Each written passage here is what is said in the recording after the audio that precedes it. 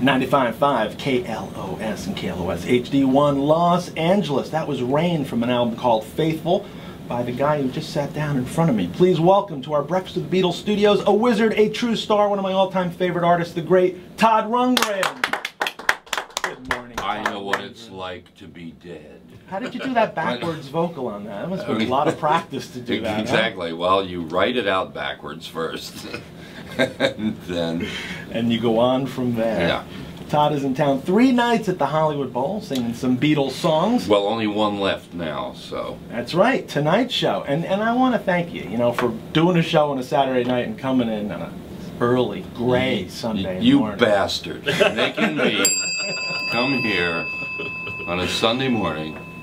So, tell us how the show's been going, the 2 you've done so far. Well, I mean, for me, there's, there are a few yardsticks that can compare to the Hollywood Bowl. I've been to the Hollywood Bowl, but I've never played the Hollywood Bowl, and it's a really... This is the first time you've ever performed there? First time I've ever looked out from the bowl wow. to the magnificent hillside with the fans and their... Well, it used to be lighters, now it's cell phones. Now it's all cell phones, right?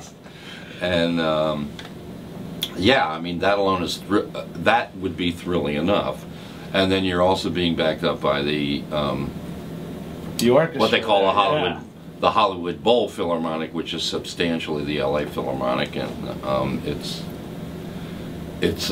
verklempt.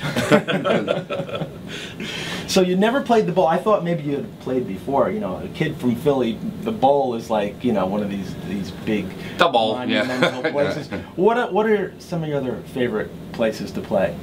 Well, the Greek Theater I played it's like the mini version, a couple of times. It's kind of like the mini version of that, but more accessible to the average pop band. Sure, I suppose, right. The Hollywood Bowl. It's funny, LA proper, I think the first place that I ever played was a showcase at the Whiskey A Go-Go, probably back in the late 60s, right. Something like that. Somewhere around the first time I ever came to LA, which was a revelation in a way. Caused me not too long after that to decide to move here for a year. And then the earthquake in 1972 convinced me I should move away from here. Get away from here. Exactly. Go away. Take a hint. Get out of here. So it was an interesting year. It was the year that I recorded Something Anything. My magnum opus? No, but Mark told me to say that. But it was a it was a hugely commercially successful album for me, and it opened the door for me to meet Wolfman Jack. As a matter of fact, because I had a song called Wolfman Jack on the record. Yeah. And I met him. He dug that song? I would imagine. I wonder why. Yeah. But, someone writes a song about you, and then you're not going to play it? You hear the rumors. Wolfman Jack really hates that song you wrote, called Wolfman Jack. Oh, no, it's great. He was terrific. He was a congenial host. He was living up one of the canyons, I think, I've forgotten which one is behind the Beverly Hills Hotel there, right. But he was living up there, and he had the studio in his house. He broadcast the show that was coming out of Mexico, I guess, because they had no restrictions on the wattage. Right, the old pirate radio. People in Chicago could hear this guy who's broadcasting out of Tijuana somewhere. Right. And he's really in his underwear. He did it in his house.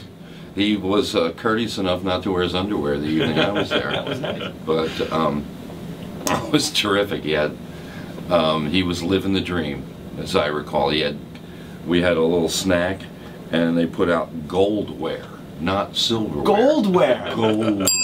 Oh, I'm gonna give him a bell for that one.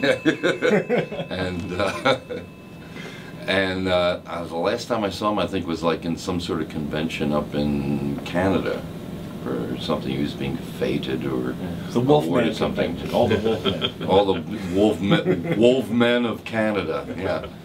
And I think he passed away shortly after that. But he was radio in those days. He defined you know, the personality, the freewheeling kind of, you know, unformatted playlist. You play whatever you feel like and stuff like that. And the hell with the FCC, you know, I'm going to broadcast 200,000 watts from lovely Tijuana. I love it. We have a Wolfman Jack commercial he did for a Yoko Ono album. Oh my goodness! Well, many people think they know Yoko. He was a bit of a whore, yeah.